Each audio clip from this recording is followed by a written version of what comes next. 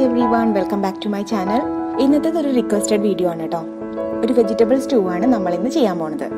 അപ്പോൾ വീഡിയോയിലേക്ക് കടക്കുന്നേക്കാളും മുന്നായിട്ട് നിങ്ങൾ ആരെങ്കിലും ഈ ചാനൽ ആദ്യമായിട്ടാണ് കാണുന്നതെന്നുണ്ടെങ്കിൽ താഴെ റെഡ് കളറിൽ ഒരു സബ്സ്ക്രൈബ് ബട്ടൺ കാണാൻ പറ്റും. അതിലൊന്ന് ക്ലിക്ക് ചെയ്യുക. അതിൻ്റെ തൊട്ടപ്പുറത്ത് തന്നെ ഒരു ബെല്ലൈക്കൺ കൂടി കാണാൻ പറ്റും.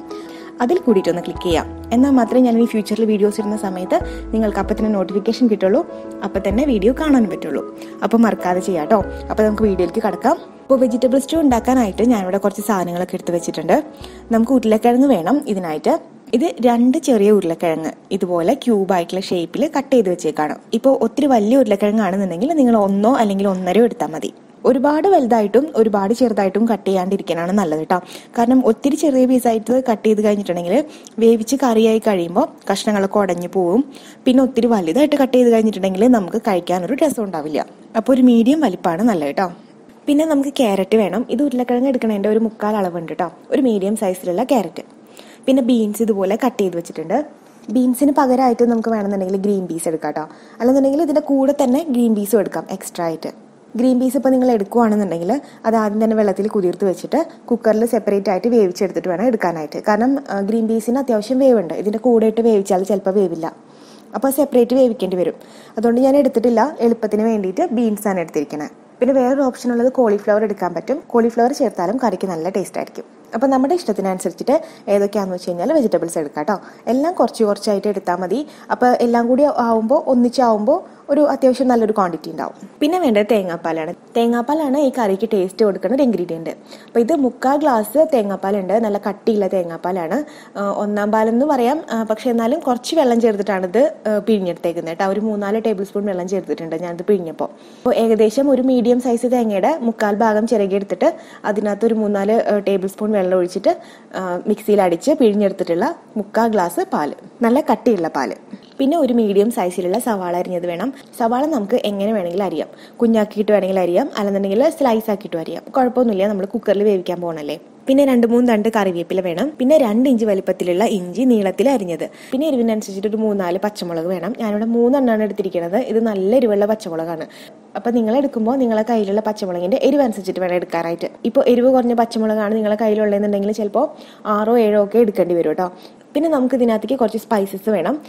ഇതിൽ ഞാൻ ഗരം മസാലയുടെ പൊടിയായിട്ട് ചേർക്കുന്നില്ല. ഈ കറിയിൽ മുഴുവനായിട്ടുള്ള സ്പൈസസ് ആണ് ചേർക്കുന്നത്. അപ്പോൾ ഇതിനകത്ത് ഞാൻ 4 ഗ്രാമ്പു എടുത്തിട്ടുണ്ട്. ഒരു ചെറിയ കഷ്ണം പട്ട എടുത്തിട്ടുണ്ട്. പട്ട നമുക്ക് ഇതിലേക്ക് കുറച്ച് മതി. ഒരു 3 ഏലക്ക എടുത്തിട്ടുണ്ട്. ഒരു 1/4 ടീസ്പൂൺ അല്ലെങ്കിൽ ഒരു 1/2 ടീസ്പൂൺ കുരുമുളക് വേണം. നിങ്ങളുടെ കയ്യിൽ ഇപ്പോൾ പൊടിയായിട്ടാണ് കുരുമുളക് എടുക്കാനുള്ളതെന്നുണ്ടെങ്കിലും കുഴപ്പമില്ല കേട്ടോ. പൊടിയായിട്ട് ചേർത്താൽ മതി. പക്ഷെ മുഴുവനായിട്ടുള്ള കുരുമുളക് ചേർക്കുമ്പോൾ ഒരു പ്രത്യേക ടേസ്റ്റ് ആയിരിക്കും. പിന്നെ ഈ കറിയിൽ നമ്മൾ മഞ്ഞപ്പൊടി, മുളക് പൊടി, മല്ലിപ്പൊടി ഇങ്ങനത്തെ പൊടികളൊന്നും നമ്മൾ ചേർക്കണില്ല. പിന്നെ ഇത് ഇത്രയും കൂടാതെ നമുക്ക് ഉപ്പും വെള്ളവും വെളിച്ചെണ്ണയും വേണം. അപ്പോൾ നമുക്ക് നോക്കാം എങ്ങനെയാണ് ഇത് കറിയാക്കി എടുക്കുന്നതെന്ന്. അപ്പോൾ ആദ്യം തന്നെ നമുക്ക് വെജിറ്റബിൾസ് വേവിച്ചെടുക്കണം. അപ്പോൾ ഞാനിവിടെ കുക്കർ എടുത്തിട്ടുണ്ട്. കുക്കറിലാണ് കേട്ടോ നമ്മൾ വെജിറ്റബിൾസ് വേവിക്കുന്നത്. കുക്കറിൽ മാത്രമല്ല, നമുക്ക് പാനിൽ അടച്ചു വെച്ചിട്ടും വെജിറ്റബിൾസ് വേവിക്കാൻ പറ്റും. പക്ഷേ കുക്കറിലാകുമ്പോൾ എന്താ ഉപകാരം എന്ന് വെച്ച് കഴിഞ്ഞാൽ ഒറ്റ വിസിലാകുന്ന കാര്യം നടക്കും. നമ്മൾ ഇളക്ക് തുറന്ന് നോക്കുക ഒന്നും ചെയ്യേണ്ട കാര്യമില്ല. അപ്പം നിങ്ങൾക്ക് സൗകര്യം അനുസരിച്ചിട്ട് 2 രീതിയിൽ ഏതാണെന്ന് വെച്ച് കഴിഞ്ഞാൽ ചെയ്യാം. അപ്പോൾ കുക്കറിലേക്ക് നമുക്ക് വെജിറ്റബിൾസ് 3 ചേർത്ത് കൊടുക്കാം. Potato, carrot, beans. ഇതിൻ്റെ അളവൊക്കെ ഞാൻ നേരത്തെ പറഞ്ഞിട്ടുണ്ടായിരുന്നില്ലേ. ഒരു കാര്യം നിങ്ങൾ ശ്രദ്ധിക്കുക, പൊട്ടറ്റോ എടുത്തേക്കുന്നത് ക്യാരറ്റിനേക്കാളും ബീൻസിനേക്കാളും ഒരു കുറച്ച് അധികമാണ് കേട്ടോ. ഒരു 1/4 ഗ്ലാസ് അധികമാണ് പൊട്ടറ്റോ എടുത്തേക്കുന്നത്. അപ്പോൾ പച്ചക്കറികൾ ചേർത്തു. ഇനി ഇതിലേക്ക് സവാള അരിഞ്ഞ് ചേർക്കാം, പച്ചമുളക് ചേർക്കാം. ഇഞ്ചി ഇതിനകത്തേക്ക് നമ്മൾ ഇപ്പം ചേർക്കില്ല. ഈ വെജിറ്റബിൾസ് ഒക്കെ വെന്ത് കഴിഞ്ഞതിന് ശേഷമാണ് ഇഞ്ചി ചേർക്കുന്നത്. ഇതിലേക്ക് ഒരു 1/4 ടീസ്പൂൺ ഉപ്പിട്ട് കൊടുക്കാം. ഉപ്പിടുമ്പോൾ നിങ്ങൾ പ്രത്യേകം ശ്രദ്ധിക്കുക. ഒരുപാട് ഉപ്പ് നമുക്ക് ആദ്യമേ ഇടണ്ട. പിന്നീട് നമുക്ക് ടേസ്റ്റ് നോക്കിയിട്ട് ചേർത്ത് കൊടുക്കാം. ഇപ്പോൾ 1/4 ടീസ്പൂൺ ചേർക്കാം. ഇനി ഇത് വേവാൻ ആവശ്യമായിട്ടുള്ള വെള്ളം ഒഴിച്ചു കൊടുക്കാം. ഞാനിവിടെ 250 ml അളവിലുള്ള ഗ്ലാസ്സിൽ 1 ഗ്ലാസ് വെള്ളം, അതായത് 250 ml വെള്ളം ഇതിലേക്ക് ഒഴിച്ചു കൊടുക്കാം. ഇതിൽ നമുക്ക് വേവിക്കാനായിട്ട് ഒരുപാട് വെള്ളം നമുക്ക് ആവശ്യമില്ല. എന്താ വെച്ച് കഴിഞ്ഞാൽ ഒരുപാട് വെള്ളം ഒഴിച്ച് വേവിച്ച് കഴിഞ്ഞിട്ടുണ്ടെങ്കിൽ നമ്മളെ കറി വെള്ളം പോലെ ആയിപ്പോവും, ഒട്ടും കുറുകി വരില്ല. അപ്പം അതുകൊണ്ട് വെള്ളം കുറച്ച് മതി. അത് നിങ്ങൾ പ്രത്യേകം ശ്രദ്ധിക്കണം കേട്ടോ. അതിപ്പോൾ പാനിൽ വേവിക്കുകയാണെങ്കിലും ശരി, നിങ്ങൾ അവസാനം വെള്ളം ഒരുപാടായി പോവാതിരിക്കാൻ പ്രത്യേകം ശ്രദ്ധിക്കാം. നല്ലോണം മിക്സ് ചെയ്ത് കൊടുക്കാം. കണ്ടോ, ഇപ്പം ഇത്രയും വെള്ളേ നമ്മൾ ആഡ് ചെയ്തിട്ടുള്ളൂ. ഇനി ഇത് അടച്ചു വെച്ചിട്ട് ഒരു മീഡിയം ഫ്ലെയിമിൽ ഒരു വിസിൽ വരുന്നത് വരയ്ക്കും വേവിക്കണം. ആദ്യമേ തന്നെ ഹൈ ഫ്ലെയിമിൽ വെക്കാതിരിക്കുക കേട്ടോ. കാരണം ഇതിനകത്തുള്ള വെള്ളമെല്ലാം ആവിയായിട്ട് പെട്ടെന്ന് പോവും. അപ്പോൾ ഒരു മീഡിയം ഫ്ലെയിമിൽ വെച്ചാൽ മതി കേട്ടോ. വെജിറ്റബിൾസ് വേവണ സമയം കൊണ്ട് നമുക്ക് സ്പൈസസ് ഒക്കെ ഒന്ന് ചതച്ചെടുക്കാം. പൊടിച്ചെടുക്കാനല്ല, ജസ്റ്റ് ഒന്ന് ചതച്ചെടുക്കാൻ വേണ്ടിയിട്ടാണ്. അപ്പോൾ ഇതുപോലത്തെ ഒരു കല്ലുണ്ട് എൻ്റെ കയ്യിൽ. അപ്പോൾ ഇതിലാണ് ഞാൻ ചതയ്ക്കണത്. പട്ടയുടെ കഷ്ണം ഒഴികെ ബാക്കിയെല്ലാം ആണ് ചതയ്ക്കേണ്ടത്. പട്ട ചതയ്ക്കേണ്ട കാര്യമില്ല. കാരണം പട്ട നമ്മളൊരു ചെറിയ കഷ്ണം തന്നെ കറിയിൽ ഇട്ടാൽ തന്നെയും ആവശ്യത്തിന് ഒരു ഫ്ലേവർ അതിൽ നിന്ന് ഉണ്ടാവും. അപ്പോൾ ചതച്ചും കൂടി കഴിഞ്ഞിട്ടുണ്ടെങ്കിൽ ഭയങ്കര സ്ട്രോങ് ആയിട്ടുള്ളൊരു ഫ്ലേവർ ആയിരിക്കും, ഒരു കുത്ത് വരും പട്ടയുടെ. അതുകൊണ്ട് ഈ പട്ടയുടെ കഷ്ണം മാത്രം മാറ്റി വെച്ചിട്ട് ബാക്കി 3 സ്പൈസസും, അതായത് ഗ്രാമ്പൂ, ഏലക്ക, പിന്നെ കുരുമുളക്, ഇത്രയും നമുക്ക് കല്ലിലേക്ക് ഇട്ടിട്ട് ജസ്റ്റ് ഒന്ന് ചതച്ചു കൊടുക്കുക. ഒരുപാട് പൊടിയാൻ പാടില്ല, എല്ലാം ഒന്ന് സ്പ്ലിറ്റ് ആയാൽ മാത്രം മതി. കണ്ടോ, ഇതുപോലെ ഇപ്പൊ ചതച്ചിട്ടുണ്ട്. അപ്പൊ ഇതിവിടെ ഇരിക്കട്ടെ. ഇപ്പൊ നിങ്ങളുടെ കയ്യിൽ ചതയ്ക്കാനായിട്ട് കല്ലില്ല എന്ന് വിചാരിക്കും. അപ്പൊ അങ്ങനെയാണെന്നുണ്ടെങ്കിൽ നിങ്ങൾ ഈ സ്റ്റെപ്പ് ഒഴിവാക്കാട്ടെ, കുഴപ്പമില്ല ചെയ്തില്ലെങ്കിലും. എന്നാലും ചെയ്താലും നല്ലതാണ്. ഇങ്ങനെ ചെയ്യുമ്പോഴാണ് ആ മസാലയുടെ ഫ്ലേവറൊക്കെ നമ്മൾ കറിയിലേക്ക് നല്ല അടിപൊളിയായിട്ട് പിടിക്കുള്ളൂ. അപ്പൊ നമ്മൾ ഈ ചതച്ച് വെച്ചത് ഇവിടെ ഇരിക്കട്ടെ. നമ്മളെ കുക്കറിനകത്ത് ഇപ്പോൾ 1 വിസിൽ വന്നിട്ടുണ്ട്. 1 വിസിൽ വന്നു കഴിയുമ്പോൾ കുക്കർ ഓഫ് ചെയ്യാം. ചില കുക്കറിലെന്ന് വെച്ച് കഴിഞ്ഞാൽ പെട്ടെന്ന് വിസിൽ വരില്ല. ശരിക്കും പറഞ്ഞു കഴിഞ്ഞാൽ ഇത് വേവാനായിട്ട് ഒരു 7 8 അല്ലെങ്കിൽ കൂടി വന്നു കഴിഞ്ഞാൽ 10 മിനിറ്റ് അത് മതിയാവും. അതിൽ കൂടുതൽ സമയം ആവശ്യമില്ല വേവാനായിട്ട്. 1 ഗ്ലാസ് വെള്ളമല്ലേ ഒഴിച്ചിട്ടുള്ളൂ. ചില കുക്കറിന്റെ സ്വഭാവം വെച്ചിട്ട് അതിൽ വെള്ളം കുറവാണെങ്കിൽ പെട്ടെന്ന് വിസിൽ വരില്ല. അപ്പൊ നമ്മൾ യൂസ് ചെയ്യുന്ന കുക്കർ അനുസരിച്ചിരിക്കും എപ്പോൾ വിസിൽ വരും എന്നുള്ളത്. അപ്പൊ നിങ്ങളൊരു കാര്യം ചെയ്യാം, ഒരു 8 മിനിറ്റ് ഇത് വേവിച്ചിട്ട് വിസിൽ വന്നാലും വന്നില്ലെങ്കിലും തീ ഓഫ് ചെയ്യാം കേട്ടോ. കാരണം കുറേ നേരം വിസിൽ വരുന്നവരെ നിൽക്കേണ്ട, വെള്ളം കുറവായതുകൊണ്ടാണ് ചിലപ്പോൾ വിസിൽ വരാണ്ടിരിക്കുന്നത്. അപ്പൊ ഞാൻ വിസിൽ വന്നതിന് ശേഷം തീ ഓഫ് ചെയ്തിട്ടുണ്ട്. ഇപ്പോൾ നല്ല ആവിയിലാണ് ഇതിരിക്കുന്നത്. ഒരു 5-6 മിനിറ്റ് കഴിയുമ്പോൾ ഇതിന്റെ ആവി ഒന്ന് ചെറുതായിട്ട് കുറയും. അപ്പോൾ പൈപ്പിന്റെ അടിയിൽ വെച്ചിട്ട് വെള്ളം തുറന്നു വിട്ടിട്ട് ഫുള്ളായിട്ടുള്ള ആവി കളഞ്ഞതിന് ശേഷം നമുക്കിത് ഓപ്പൺ ചെയ്യാം. ഇപ്പോൾ ആവി പോയിട്ടുണ്ട്, നമുക്കിതൊന്ന് ഓപ്പൺ ചെയ്ത് നോക്കാം. കണ്ടോ, വെജിറ്റബിൾസ് ഒന്നും ഉടഞ്ഞു പോയിട്ടുമില്ല, എന്നാലും നന്നായിട്ട് കുക്കായി വന്നിട്ടുണ്ട്. വെള്ളം ഒരുപാട് വറ്റിയിട്ടില്ല, എന്നാൽ ആവശ്യത്തിന് വെള്ളമുണ്ട്. ഇപ്പൊ തീ ഓഫ് ചെയ്തിരിക്കുകയാണ് കേട്ടോ, ഞാൻ തീ ഓൺ ചെയ്തിട്ടില്ല. ഇനി ഇതിലേക്ക് നമുക്ക് ഇഞ്ചി നീളത്തിലരിഞ്ഞത് ചേർത്ത് കൊടുക്കാം. കറിവേപ്പില നമ്മൾ ഇതിലേക്ക് ഒട്ടും ചേർത്തുണ്ടായിരുന്നില്ല. അപ്പോൾ കുറച്ച് കറിവേപ്പില ചെറുതായിട്ട് നുറുക്കിയിട്ട് ഇതിലേക്ക് ഇട്ട് കൊടുക്കാം.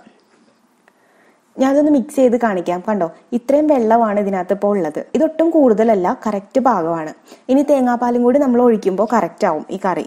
ഈ സമയത്ത് നോക്കുക മിക്സ് ചെയ്തിട്ട്. എന്നിട്ട് വെള്ളം കൂടുതലാണെന്ന് നിങ്ങൾക്ക് തോന്നുകയാണെങ്കിലുണ്ടല്ലോ, സ്റ്റവ് ഓൺ ചെയ്തിട്ട് കുറച്ച് നേരം ഒന്ന് വറ്റിച്ചെടുക്കുക കേട്ടോ.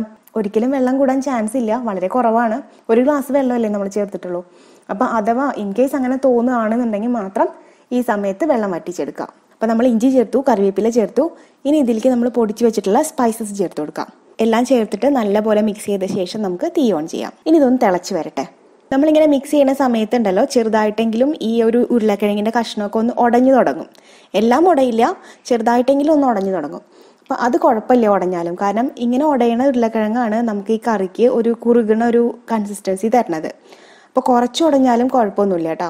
അപ്പൊ മിക്സ് ചെയ്യുമ്പോൾ നിങ്ങൾ വല്ലാണ്ട് ശക്തിയിൽ മിക്സ് ചെയ്യണ്ട, ഒന്ന് ജെന്റിലായിട്ട് മിക്സ് ചെയ്ത് കൊടുത്താൽ മതി. സ്വാഭാവികമായിട്ട് ഉടയണത് ഉടഞ്ഞോട്ടെ, എന്നാലേ നമ്മുടെ കറി ഒന്ന് കുറുകി വരുള്ളൂ. ഇപ്പൊ കറി തിളച്ച് വന്നിട്ടുണ്ട്. ഇനി തീ ഒന്ന് കുറച്ച് വെച്ചിട്ട് നമ്മൾ ലാസ്റ്റ് ഇൻഗ്രീഡിയന്റ് ഇതിലേക്ക് ചേർത്ത് കൊടുക്കാം. അതായത് 1/4 കപ്പ് തേങ്ങാപ്പാൽ, നല്ല കട്ടിയുള്ള തേങ്ങാപ്പാൽ ഇതിലേക്ക് ഒഴിക്കാം. തീ കുറച്ച് വെക്കാം കേട്ടോ. നമ്മൾ നേരത്തെ വളരെ കുറച്ച് ഉപ്പല്ലേ ചേർത്തിട്ടുണ്ടായിരുന്നുള്ളൂ. അപ്പോൾ ഈ സമയത്ത് നമുക്ക് ഇതിന്റെ ഉപ്പ് നോക്കിയിട്ട് ആവശ്യത്തിന് ഉപ്പിട്ട് കൊടുക്കാം. തേങ്ങാപ്പാൽ ഒഴിച്ച് കഴിഞ്ഞിട്ടുണ്ടെങ്കിൽ പിന്നെ നമുക്ക് കറി ഒരുപാട് തിളക്കേണ്ട കാര്യമില്ല. കറി ഒന്ന് ചൂടായിട്ട് ഇതിന്റെ മേലിൽ നിന്ന് ആവി വരണ ഒരു പരുവാകുമ്പോൾ നമുക്ക് തീ ഓഫ് ചെയ്യാം കേട്ടോ. കണ്ടോ, ഇപ്പോൾ ആവിയൊക്കെ ഒന്ന് വന്നു തുടങ്ങിയിട്ടുണ്ട്. തിളക്കണ്ട, ജസ്റ്റ് ഇതുപോലെ ഒന്ന് ചൂടായാൽ മതി കറി. ഇതുപോലെ ആവി വരുന്ന സമയത്ത് നമുക്ക് തീ ഓഫ് ചെയ്യാം. കറിയുടെ എരിവൊക്കെ നോക്കാം. അഥവാ നിങ്ങൾക്ക് എരിവ് കുറവാണെന്ന് തോന്നുകയാണെങ്കിൽ 1-2 പച്ചമുളക് ആവശ്യത്തിന് കീറിയിട്ട് കറിയിലേക്ക് ഇട്ട് കൊടുക്കാം. ഇപ്പൊ ഞാൻ ഡെയിലി വീട്ടിൽ അപ്പത്തിന്റെ കൂടെയും ഇടിയപ്പത്തിന്റെ കൂടെയൊക്കെ ഈ കറി ശരിയാക്കുന്ന സമയത്ത് ഇങ്ങനെയാണ് ശരിയാക്കുക. പക്ഷെ എന്നാലും ഇപ്പോൾ വല്ലവരും ഗസ്റ്റ് ഒക്കെ വരുന്ന സമയത്ത് കുറച്ചും കൂടി സ്പെഷ്യൽ ആയിട്ട്, അല്ലെങ്കിൽ കുറച്ചും കൂടി ഈ കറി റിച്ച് ആക്കാനായിട്ട് എന്താ ചെയ്യുന്നത് വെച്ച് കഴിഞ്ഞാൽ, ഒരു 5-6 കാഷ്യൂ നട്ട് ഉണ്ടല്ലോ, അത് വെള്ളത്തിൽ കുതിർത്തിട്ട് മിക്സിയിൽ നല്ലോണം അരയ്ക്കും. എന്നിട്ട് ഈ തേങ്ങാപ്പാൽ ചേർക്കുന്ന കൂട്ടത്തിൽ ആ കാഷ്യൂനട്ടിന്റെ പേസ്റ്റും കൂടിയിട്ട് ഞാൻ ചേർക്കാറുണ്ട് കേട്ടോ. അപ്പോൾ കാഷ്യൂനട്ടിന്റെ പേസ്റ്റ് ചേർത്താലും കറിക്ക് ഒരു പ്രത്യേക ടേസ്റ്റ് ആണ്. കറി കുറുകാനായിട്ട് അത് സഹായിക്കും, ടേസ്റ്റ് കൂട്ടാനും സഹായിക്കും. അപ്പൊ നമ്മുടെ വെജിറ്റബിൾ സ്റ്റ്യൂ റെഡി ആയിട്ടുണ്ട്. പിന്നെ ഞാൻ ഈ കറിയില്ലാത്ത ഒട്ടും വെളിച്ചെണ്ണ ഒഴിച്ചിട്ടില്ല. ഒരു 1/2 ടേബിൾ സ്പൂൺ വെളിച്ചെണ്ണ നിങ്ങൾക്ക് ഇപ്പം ഇതിന്റെ മേലെ, കുറച്ച് പച്ച വെളിച്ചെണ്ണ ഇതിന്റെ മേലെ ഒന്ന് ഒഴിച്ചു കൊടുക്കാം.